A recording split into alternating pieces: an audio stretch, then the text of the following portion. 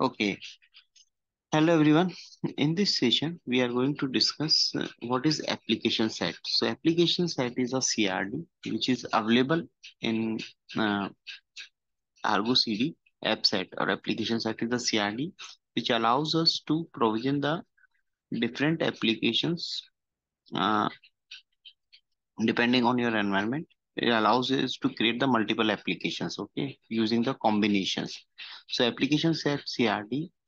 How when I have let's I have to assume that I have three environment: dev, QA, and prod. Like three environment in the sense three namespaces, and I want to provision the same help chart.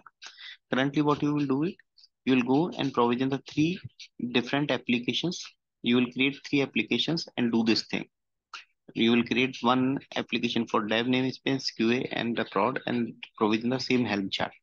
Rather than doing this thing, application set allow us to do this thing using the single CRD file itself.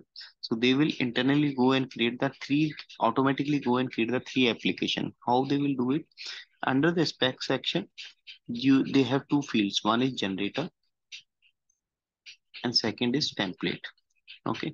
Generator section, which whatever things we want to iterate it, that will come under generator. Like I will mention dev, QA, and prod under the generator section. Okay, generator has different types, like list generators are there, git generators are there, cluster is there, GitHub is there.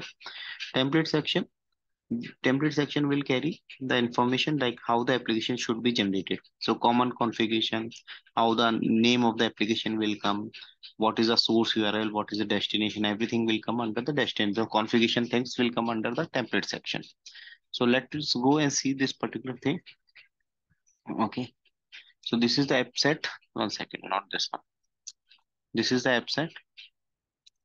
Okay, application set. Kind is application set. Name of the application set.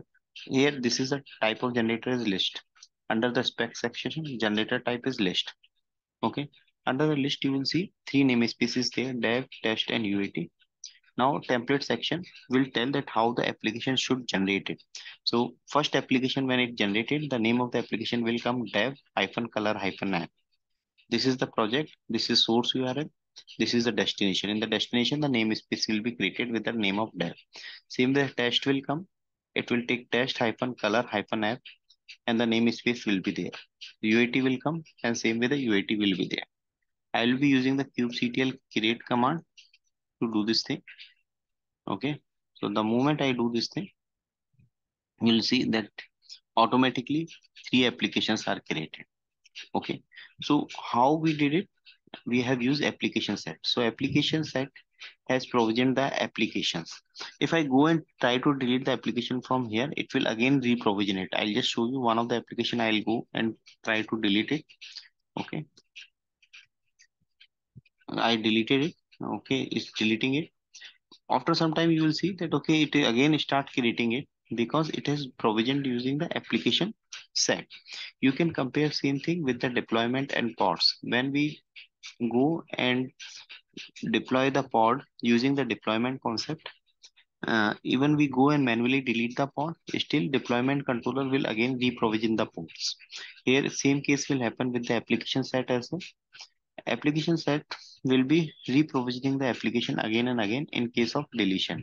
Okay, this is one example.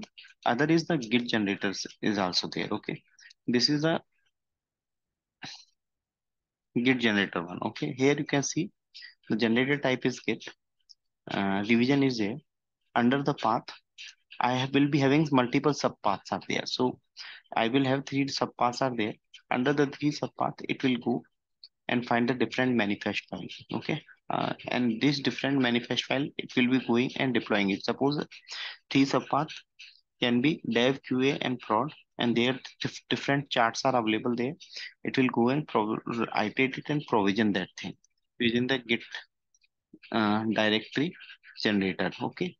Other than that, other options are also available, such as matrix generator is there. Matrix generators allows us to mix match the things. So suppose I want to use a git generator as well as the namespace thing. So list and git both I want to use it. So then I will use the matrix generator. In that case, what will happen is, suppose three Helm charts are there. all these three Helm chart will be deployed across these three namespaces.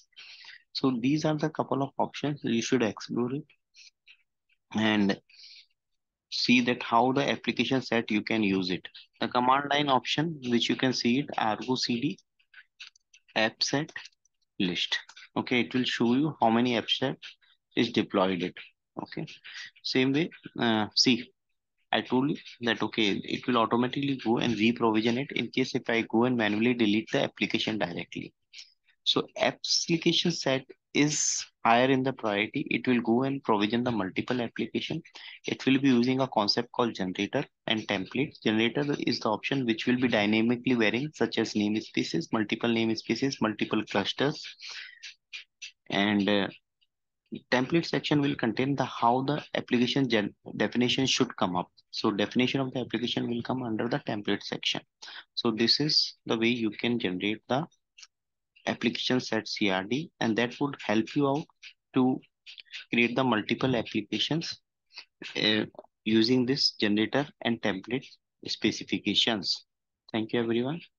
If you have any query, please ask in the chat.